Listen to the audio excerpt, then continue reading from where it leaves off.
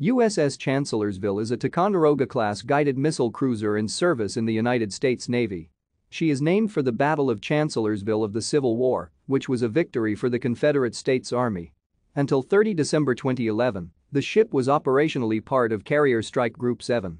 In 2010 she was administratively under the command of Commander, Naval Surface Forces Pacific.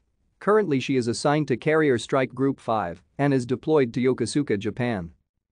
Chancellorsville carries guided missiles and rapid-fire cannons with anti-air, anti-surface and anti-subsurface capabilities. She also carries two Seahawk light airborne multi-purpose system helicopters focused on anti-submarine warfare.